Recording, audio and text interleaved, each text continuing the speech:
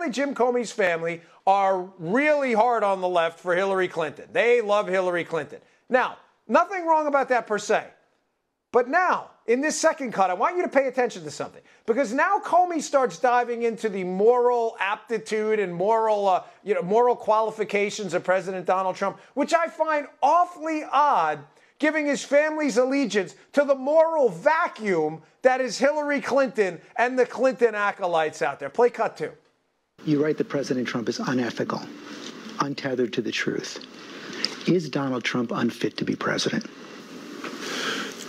Yes, but not in the way I often hear people talk about it. I don't buy this stuff about him being mentally incompetent or early stages of dementia. He strikes me as a person of above average intelligence who's tracking conversations and knows what's going on. I don't think he's medically unfit to be president. I think he's morally unfit to be president.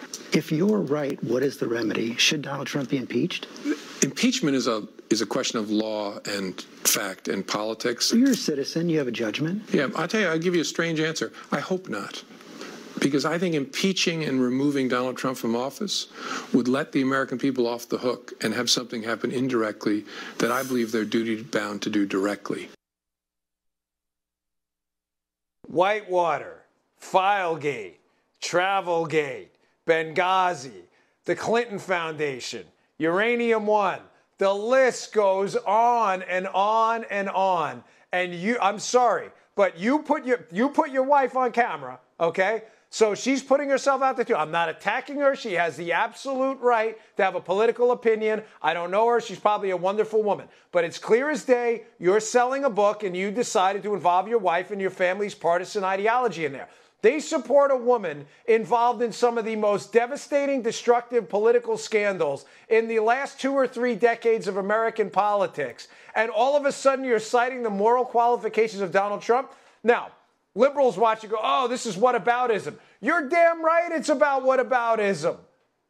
Are you serious? Holding Donald Trump to his standard, you can't even come close to meeting with your own chosen candidates? And don't even talk about Obama. IRS, Fast and Furious, GAO, the VA scandal, the Spygate, the list goes on and on and on. Jim, you came off like a sanctimonious, pompous ass. You're 6'8", right? You came off like you were about 5'1". And that's an insult to short guys because they're taller than you too. That was really disgusting.